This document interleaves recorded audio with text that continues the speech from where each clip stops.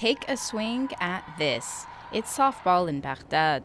It's traveled more than 10,000 kilometers to get here, and so did these American trainers who gave an 8-day course earlier this month in a pitch to strengthen the sport in Iraq.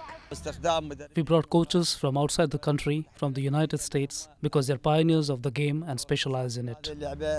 As a result, dozens of young athletes showed up to get their heads around throwing curveballs and stealing bases. We don't come here to force things on the Iraqi people. I mean, they're open now, they have opportunities, and we want to give them what they want to learn.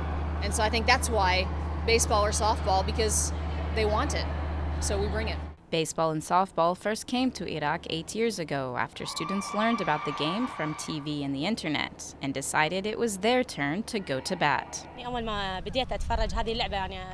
When I was following the game on TV, I could feel the team spirit and the support, the strength and the excitement. And that's what made me love this game.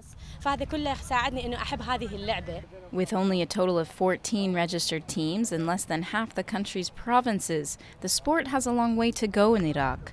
The national teams continue to play with dilapidated equipment on makeshift fields, but they hope soon that will all change. I don't consider this an American game because this is sport and is supposed to be practiced by everyone. And for that to be possible, we should be given support.